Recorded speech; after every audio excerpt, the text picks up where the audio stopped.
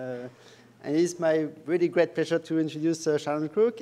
She's at the University of Arizona State, both at the mathematical and statistic and also the life science schools.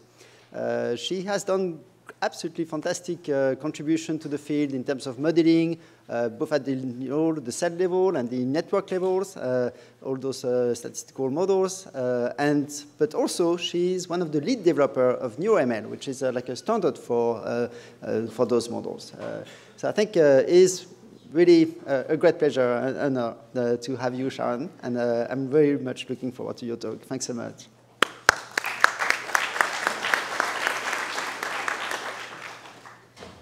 Okay. Well, thank you also to the program committee and the organizers. I'm very happy to be here. It's such a great meeting, so many great topics. I'm really excited to hear from everyone. So I'm going to talk about reproducibility, something that many of you work on here in this audience, so it's not new to you. But I'll be talking about reproducibility in the context of computational models. And so we all know that reproducibility is really the cornerstone of science. It's really important. It's something that many of us work on, resources and software packages, all kinds of things around reproducibility. With computational models, similar to data, in order to reproduce models, we need to have those models be accessible. We might want to use different kinds of simulation packages to run them. So we want them to be interoperable. We want them to be kind of transparent, and we want to be able to access all aspects of the models. And then obviously, if we can reproduce the model, then it's available for reuse. So these should be things that sound familiar to this audience. So really what we want are models that are fair. Just like we talk about fair data, we want fair models. If you go to the INCF website and you see what they're talking about in terms of fair, what are some of the aspects of these aspects of sharing data, and I'm telling you also sharing models, you'll see that standards really play a key role, right? So if we want interoperability, if we want to be able to access all aspects of these models, then we need to have standards for how they're shared. So I'm going to talk some about that today and about different resources that are out there, this whole ecosystem now within computational neuroscience that supports reproducibility. So on top of these aspects of models where they need to be fair, I also, the title of my talk also includes the word rigor. And so in modeling, when we talk about rigor, or at least what I mean, is that we want to be really transparent about what data we're using to constrain models, optimize models, what are the features of data, if they're sort of higher level models, what are the features that are important in creating these models. Similarly, after we create the model, we want to validate it with different data. What are those data? What kinds of data are we using to validate models? What are the aspects of models that are important? And so I won't get into this a lot today because of not having that much time, but I will touch on this a little bit, this idea of testing models, evaluating models, and how important it is, especially when we're talking about reuse. There are now thousands of models out there, and if we make more and more of them available, then we want people to be able to evaluate them well and decide based on their criteria, whatever it is I want to do with this model, how do I evaluate the model and decide if I want to reuse parts of existing models. So these are some of the things I will touch on.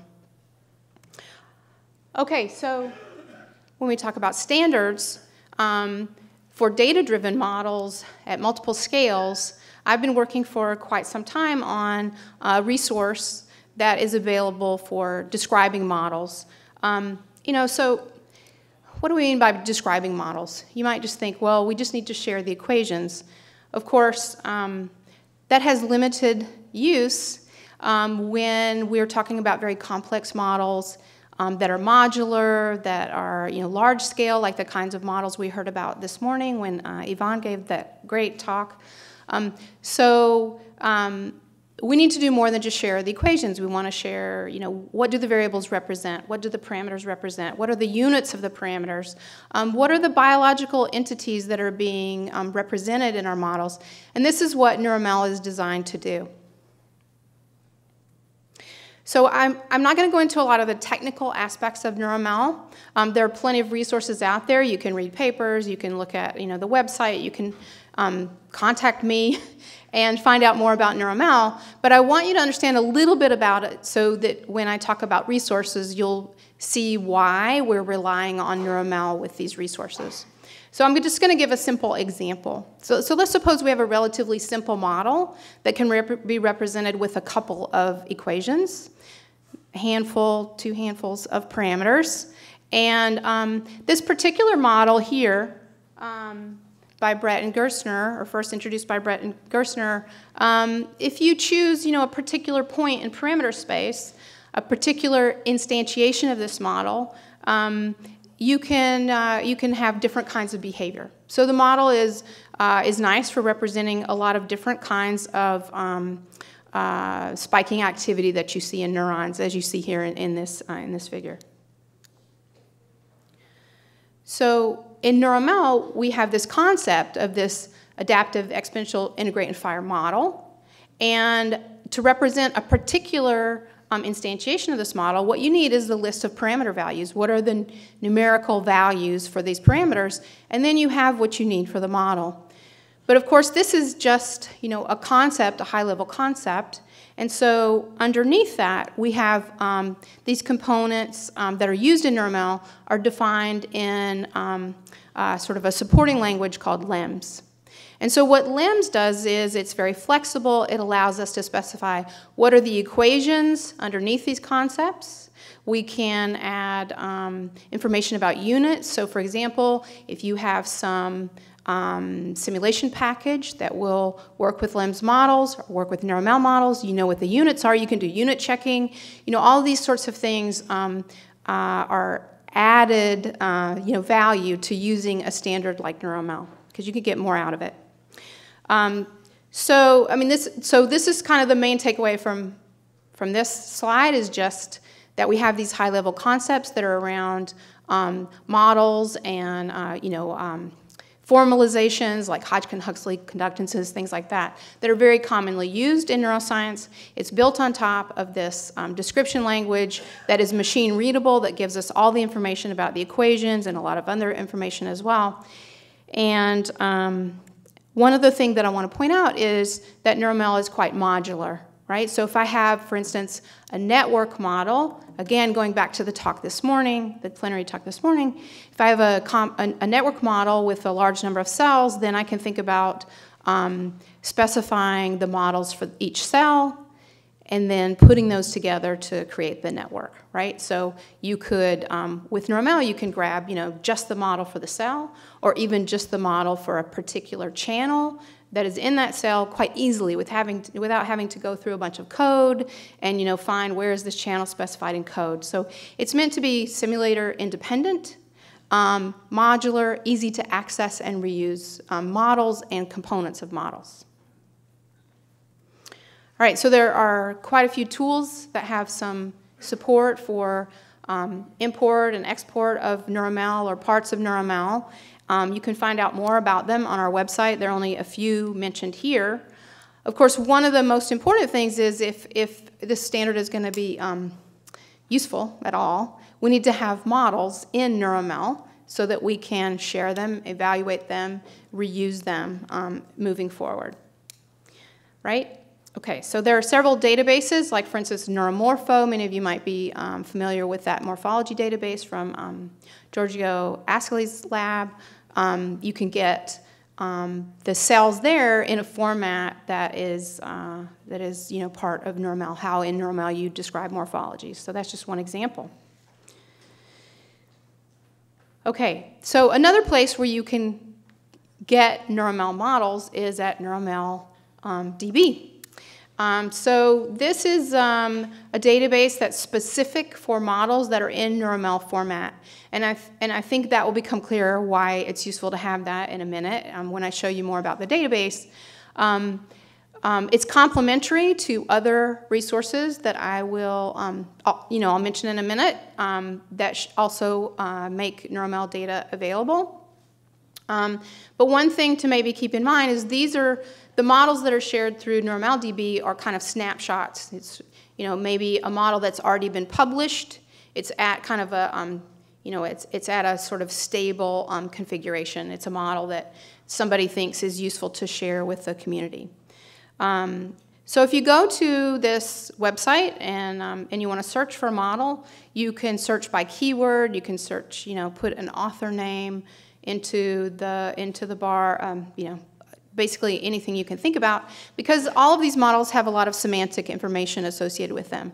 So if it's a published model, for instance, we have all the information about the publication, we have the PubMed ID, all that is associated with the model. It's in the NeuroMel file, so that when you get that model, you have all that metadata information as well.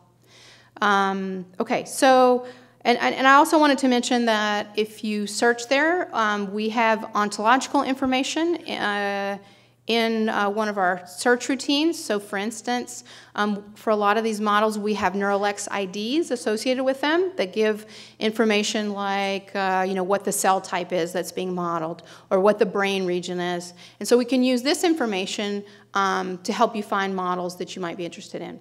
So the example that I show here,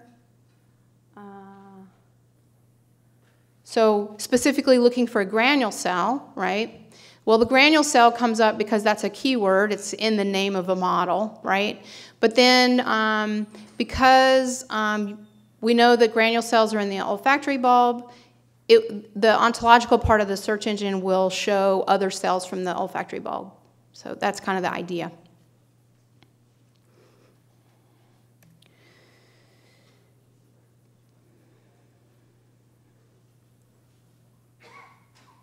All right, so if I click on one of these cell types, just to give you an idea of what we can do, because all of these models are described in NeuroMel, we have access to all these metadata that are associated with the model. So like I said, we link out to PubMed, we link out to other resources where you can find the same model. So for instance, this model comes from Open Source Brain. So there's a link to go directly to the project at Open Source Brain where you can interact with the model there, for instance, run it, as I'll show you in a minute. It also links to the model in ModelDB. Some of you might be familiar with ModelDB, which is a large database of models, but those models can be in any format whatsoever, right? So a lot of those models are in the neuron simulator coding language. Some are in MATLAB, some are in Python, But for the models that are in ModelDB, we link back to ModelDB. We also link directly to like the GitHub repository underneath Open Source Brain where the models are directly available. So things like that. So we're able to do that. What else did I want to say? Oh, so you can, of course, download the files in NeuroMel format. To use them however you want. You can also download code that has been automatically generated to run the model in the neuron simulator, for example. And we're open to adding, other simulators to this list. We have libraries associated with NeuroMel that will generate some of this code, and so that's a very useful thing to have. So another thing that we're doing at the database is that we are trying to make information available that helps people evaluate these models. So for instance, for all the cell models in the database, we're running the same protocol that is run at the Allen Cell Types database, that they run on cells where they're sharing the data at their database. We run those on the models, and you can go and you can see how the model responds to those different protocols in sort of an interactive view. All right, so again, this is pre-run, a whole bunch of simulations, and we're just sharing the information. But I guess the point is, even as the database grows, it's easy for us to do this. We can just automatically run all these simulations because the models are in NeuroMel. We don't have to worry about, oh, can we run this on this simulator, all that kind of stuff. It's all very easy. And similarly, if the model, for instance, if you're looking at a cell model and it has a complex morphology, we run that through LMeasure, which is a package out of Ascali's lab. and share all the aspects of the morphology. We're also doing things like running these models in a way that we can compare runtimes and share with you in case there's some issue with this model. Let's say you need a really small step size to run the model, and that's something that's important to you, right? You're looking for models that maybe aren't too computationally intensive. You can compare models. You can look at the, the behavior of the model, and you can also learn something about how long it takes to run. Okay, all of this because of NeuroML. And I just wanted to mention that these same models are searchable at NIF. So if you go to NIF, you can search, find the models, and it'll point you towards NeuroMLDB. So for the models that are in both NeuroMLDB and ModelDB, you can actually access them at ModelDB. So if you search for models at ModelDB and they're in our database, then there's a little button you can click at the bottom to get a menu that'll take you to NeuroMLDB. So just wanted to mention that, another way to find models that are available in NeuroML format. And then I've mentioned several times this resource, Open Source Brain, so I want to say a little bit more about Open Source Brain. So unlike the NeuroML database where we have these sort of stable snapshots of models to share, Open Source Brain is meant to be a collaboratory platform where you can just think of it as a place to share your models, but it's really a place where you can share models in a way that you can work on them with other people. You can simulate models. Open Source Brain is built on top of GitHub. So for every project at Open Source Brain, so if you are wanting to develop models on Open Source Brain, you create a project. It's on GitHub. You can have a wiki where you can have information about the project. You can create issues just like you can with anything else at GitHub. Multiple people can access that project if that's what you want.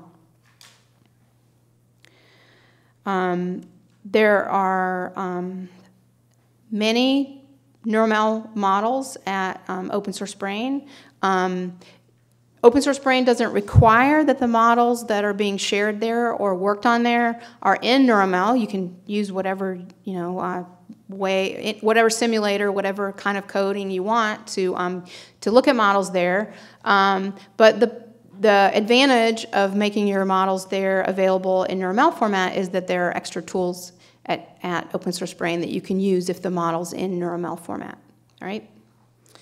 And I should say that all of these models on this slide are also available at NeuroMLDB, there are many more models at Open Source Brain other than the ones that are listed here, but the point of this slide is to make it clear that there are models that are single compartment models that are relatively simple, up to single cell neuron models that are quite complex with very complex dendrite structures, on up to networks of relatively simple cells, networks of very complicated cells. So for instance, the cell models from the Blue Brain project that were released in 2015 are available on a project here. You can also get them at NeuroMLDB. So you can look at all of those cell models. You can look at how they behave. You can look at their morphologies, anything like that. And all the models mentioned this morning, in the talk this morning, they're also available. So I urge you to have a look at these resources. Okay, so at Open Source Brain, if your model is in NeuroML, there are tools for actually simulating the models, visualizing models, analyzing models that are all available online through the browser. So for instance, this is just a little screenshot of a network model showing a visualization of the network, a visualization of voltage responses in some of the cells when the network is run, and then up here showing the connectivity matrix for the network. And there are way more visualization tools there than you can see in this one image. one other thing I wanted to mention is that they have the ability to, if you look at, this is a little screenshot of one of the panels that comes up when you want to actually run a model there through the browser. And so you can run smaller models on open source Brain, so basically, you know, on Amazon or something.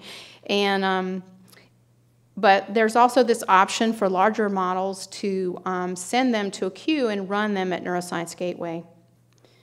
And just for those few of you who may not know what Neuroscience Gateway is, it is a supercomputer platform that's available to the community for free, so you can access it directly from open source Brain without having to you know, worry about how you configure all of your simulations on the gateway itself.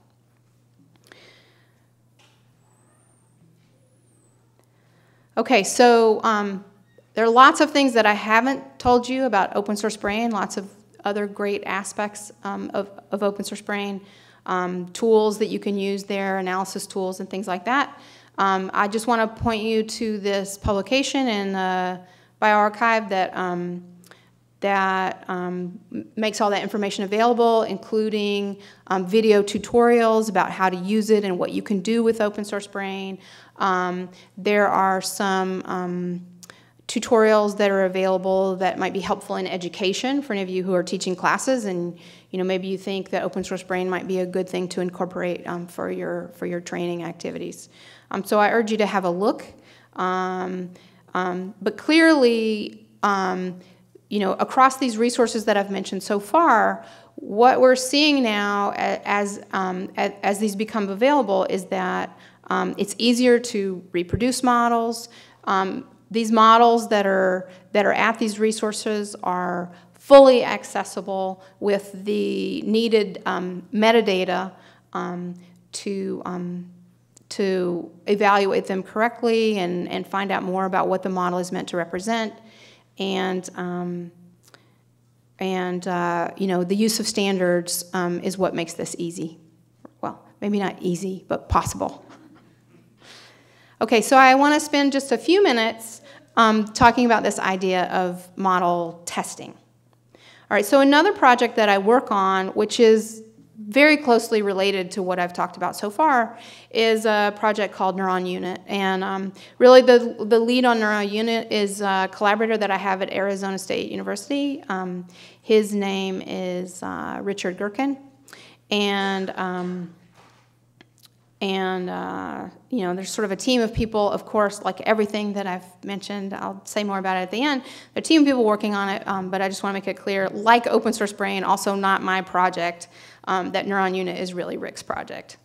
But the idea behind Neuron Unit, which is built, I should say, on top of a completely domain agnostic resource called SciUnit, which is meant to be much broader than just neuroscience. But Neuron Unit is the neuroscience-oriented part of SciUnit.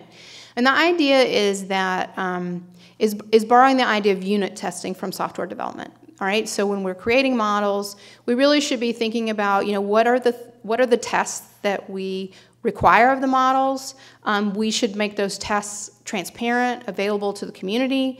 If we're going to publish a model, really those tests should be quite clear. What is it that this model was designed to do, and what is it that the model does do, right? So those would be the tests for perhaps model optimization and model validation that would be important to share in order to have more rigorous development of models. All right, and so if you look at the screen here, the idea is you could have only one model that you're trying to evaluate, or you could have many models that are meant to model kind of the same thing, and maybe you want to compare them. But you would model across maybe what you might think about as experimental protocols, right? So the kinds of experiments that you would do when you're you know, maybe doing electrophysiology, when you're recording from a cell, or you're getting information across an entire network, those are the experiments that you want to run on your model as well, right? And so this is a way of making that formal and rigorous. And then the idea is that when you choose models and you choose tests, maybe from a repository of tests that we have, or create your own tests, you can share the information about how the models do in those tests, either numerically, or we have visualization tools for doing that. Here I'm just showing, a matrix of some sort of quantitative numbers that's meant to represent how well a model does on a test.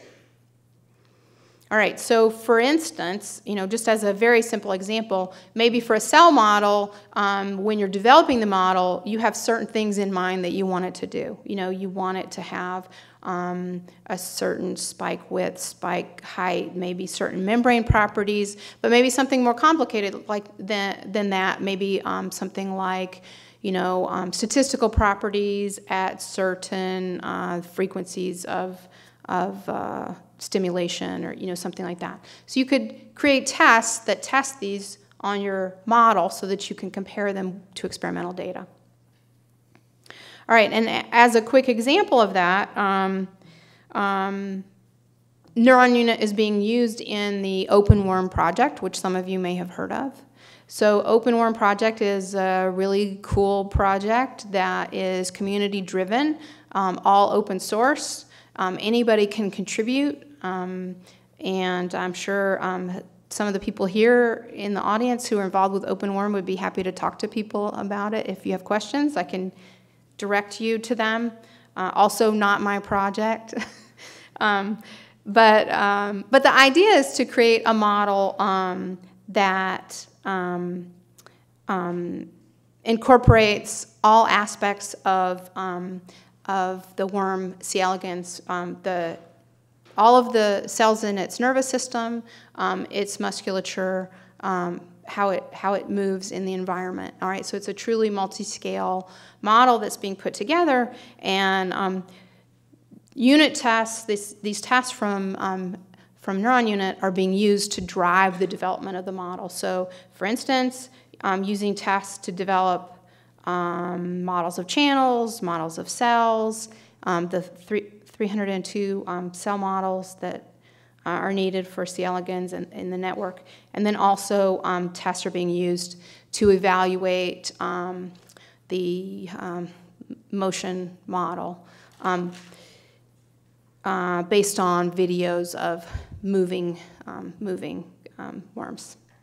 All right, and then all that information can be, well, I should say quickly that this is still under development. These models aren't complete by any means, but the idea is that the test can make the development of the model more transparent and more rigorous. And then these tests can be shared on a portal that we have called SciDash. It's like a dashboard where you indicate what your models are, what the tests are, and what the results of the tests are that anybody can use. All right. Again, happy to answer more questions about that if you guys want to contact me. All right. So I hope I've managed to convince you that there are a lot of really cool tools out there that are supportive of reproducibility in the computational neuroscience community. There are many, many more tools that I didn't mention at all that maybe we'll hear about in some of the other sessions, of course. I wanted to, if this is something that's of interest to you, or maybe you want to share some of these ideas in your training, I want to point you to this URL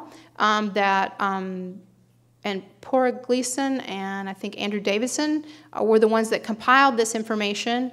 But if you go here, you'll find a repository that has slides with introductions to these resources, so you can sort of go to one place and quickly find out about them.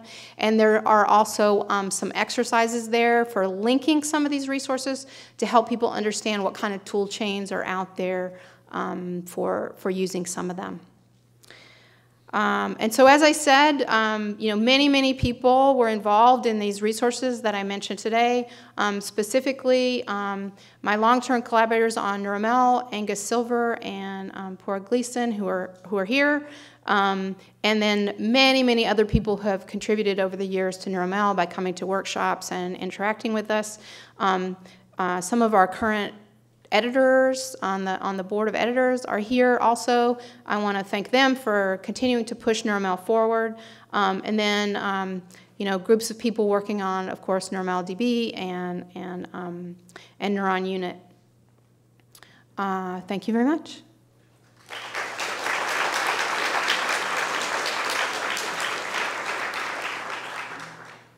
Thank you so much, Sharon. That was great talk. Thank you. And there's so much also parallel to be done with like our brain imaging communities and like those things that are common to those communities are really interesting to like see and talk about today. Yeah. Yeah. We have time for maybe 1 or 2 quick questions. Is there any question in the burning questions? No? Actually, I do have one. Like you do have with those projects a bit like the adoption and sustainability problems, or like you know. So, can you tell us a little bit more on the adoption of how adoption and like, sustainability, and how like do you getting people to use them? Getting people to use, getting people to yeah. Well, you know, I think it takes a little bit of momentum, right? So you know, I don't know how this magically happens, but I think if you just show people enough times how useful this can be to them, then some people will start to adopt it, and then it seems to sort of spread in this way. But certainly a key thing is having good documentation and good tutorials and things of that nature. I mean, I think that's really helpful. Any link with journals or publication that are recommending or those models? Or well, those not standards? yet, but I hear that maybe this is something that will happen soon. Yeah, great. Any question in the, no? If there's no burning question, Sharon, you'll be here like the next 2 days, I suppose? Yes. Like this today and tomorrow? Ben, feel free to email me. Right. So. And thank you again so much. That was great.